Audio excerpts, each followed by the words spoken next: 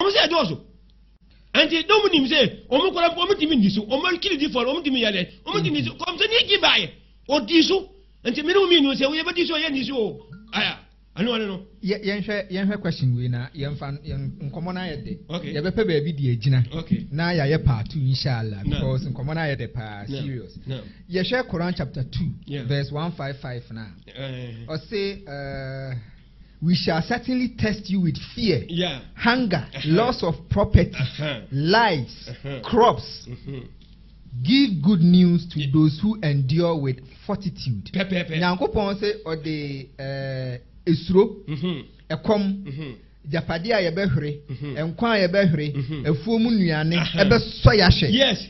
Na omo a ombetimi agina ano omo wetin sempa enti san so hwewe na Quran ka ho asem anase abeyisem ne adutuo ne ehore ye pese ye hu difference na ase ato aso me see aya hadith na ebo ba yedi ase ma anti bayie no ha dabi ne oni ho Mante Antoine Tegare dabi say na ase da agi etum se ewo ho ne ni ho Quran senga baba Quran baka nti nioma Nyankopon se ode be so enini eno na fear hunger loss of property lives and crops say ono wo ka wie no ena mesum ka tell say continue de na ye ne ma okay o condemn o mi na ena o paaba ko kosumbusun ena Nyankopon ka tell ne say enye wiase ha na mo agya pade bi ni emma ana se nyantwie ana se kais Debbie, we are say how balance who pursue who say was some yamia. Would Cassa, would give a Cassa to way so. At your mother was I a fair to Aljana. And what the say continuable. Say Quran of Wadia, and a minimum ne. May know your friend, me Papa Atampuri.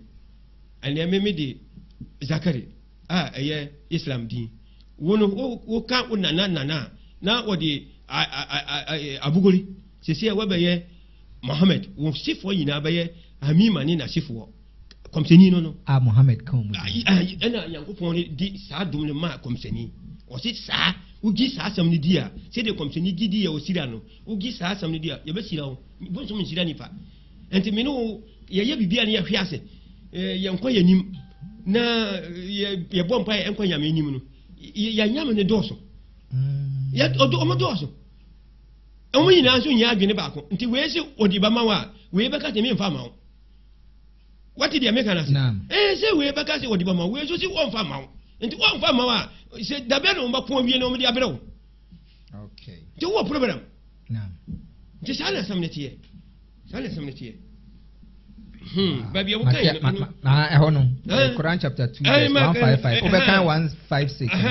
Until was up and we say, I had no baka. Inna lillahi wa inna ilayhi raji'un. O see, and Shira ne Oma. Bibis at Oma. Ye feel on young people on the buy, no one never say Aqua. Now I don't know what you buy a quay bay. What you buy? We see a mutia.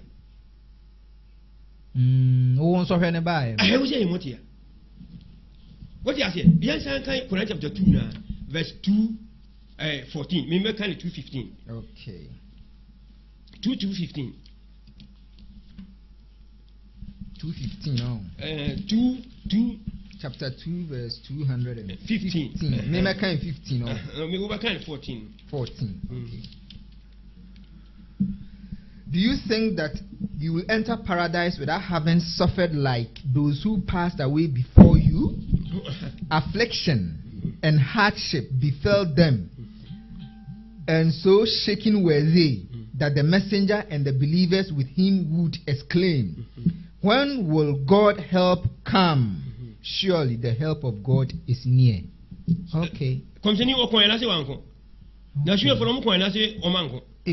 Achire obedi ye na se wani. Suffered. Yes, yes. Na adentina wodi ene baaye. Na wodi ko share motia. Na wama o masters ados. Aha. Okay. Mallam. No. Nkomo na yede. Yen fancy ha. Okay. That's any atwa so part 2 inshallah. Make I say wa share life. Ubetimi ahye sene be ya mfaso a wunyaaye no di oni online oba obenye bi atie inshallah. Bomodin a say uko YouTube anu asearch Mallam Zack Atampuri. Ana say obe search bi stress emuhwe or Mam Online or Mam Radio 1. Ubinya videos nini na ashe insha Allah. Yada mwasi yadi Allah jamu. Ye kaimo se na busumi ye dawa kitiki baso ejiso etia insha Allah. Seni yesi ye no wakote no sa ne mroso ene bebaso ewo ejiso etia insha Allah.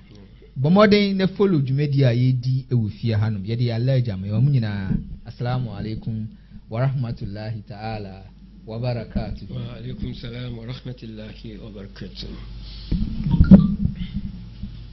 Quran says samutir awtama me debremu ya mon konko he tresem ne dikain tresem ba ya ansana al Quran eba al Injil the gospel and I said the Bible so say edinti na wo kase wo nyansa se onyankopon mra no ewa wonsem atrefo pencil atrofo na mana ya atro Bible akwasi Quran kojo yankin kan kwasi ana yankin kan kojo we wo tresem shia Mallam Zack Atampuri we wo tresem kwasi da bia anopa no nwoche pepepe Ghana time ewo Mam Online Radio and TV insha Allah Assembly no